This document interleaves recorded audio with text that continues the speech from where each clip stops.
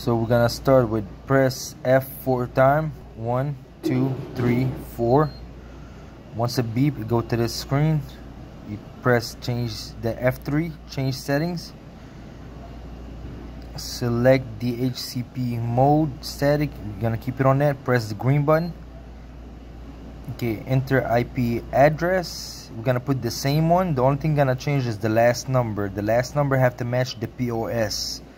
So if I'm gonna put 192.168.20010, and the last number have to match the number at the bottom of the POS. So mine is a 5. It's gonna stay the same thing. Put 5 and press the green button. And this one gonna say the same thing. I'm gonna go back to 255 255 255 000 and green button. This one gonna say the same thing as well. 192.168.20000 and 1. Green button. DNS, that one gonna say the same thing as well. 008 008 008 008 and green button. Okay, that one gonna say the same thing as well. 8008 004 004 green button.